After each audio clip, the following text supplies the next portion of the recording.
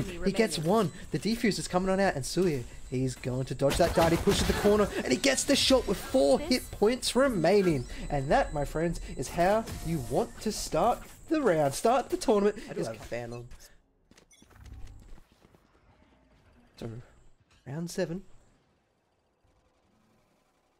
He's keeping an eye, and he does find it.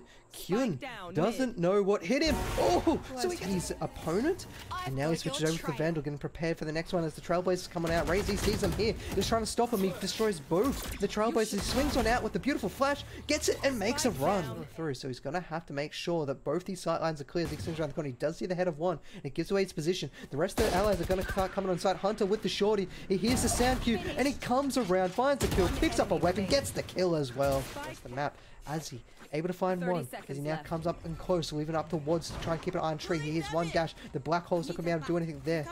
He's trying to recover all his stars. He's ready for the push. He gets the double. Spike down. And that's the spike. Shout Regen's going to be pushing on in, and they're going to see the soul sitting on top of the box waiting. 1 goes down, 2 goes down, Nikura, 3, 4, and can he get the 5? Yes, he cannot. He dies down to the pain and sorrow of these opponents.